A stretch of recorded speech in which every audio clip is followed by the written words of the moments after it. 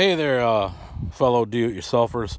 I was looking to replace the tires on my yard cart, and what I had was I had the wheels from my old lawnmower on there. Front. This one has a rust hole in it, so it won't hold air anymore. I'm gonna put slime or whatever in it, and I'll try to limp it along. But in the meantime, I had went to Harbor Freight. Wanted to get one of their 13-inch wheels because I had a coupon for it. It was like $7.99 or whatever. And I'd actually got the run flat tire, was a solid tube before I got this one.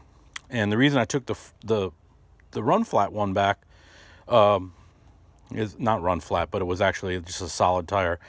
The shaft that was the bearing that rides on the shaft was this size, or this size. It was actually this size. This is 1/2 inch by 1 3/8.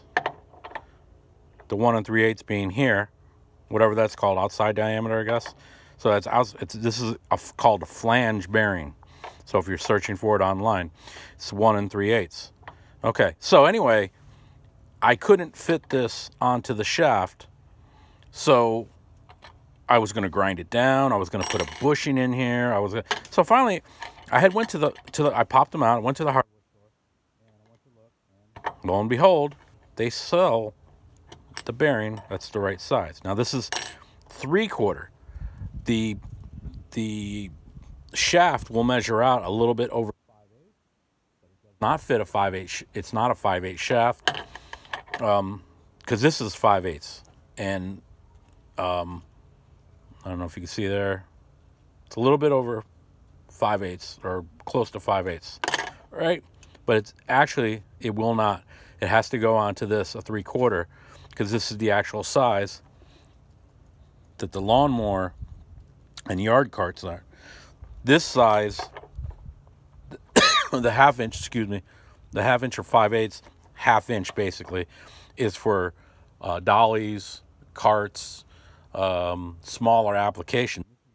Comes with the Harbor Freight wheel. This one was $7.99, I think, with the coupon. It's a 13-inch tire, and this is from my yard cart, so I could take it to compare it. Now the problem is, when I went to my local hardware store, my first attempt, they had all these bearings in the 3/4, and I was like, why is this not fitting? Well, basically what happened is everybody in my neighborhood has ran up to the hardware store, popped out the bearings, found the right side bearing, and then either just left these or just walked out the door with the ones they needed. So I was left with only one that I could actually get. Now, this one was $5 at the store, at the local hardware store, but you can get them, I think, online for about $1.50. I think there's a tire manufacturer called Marathon that will sell these bearings for $1.50 a piece, I think. But I guess if you looked around online, you could get it. So, all right. So I hope that helps everybody. I mean, this is not the same width as the one that I took off, but it's better than me trying to mess with that and hobble that along.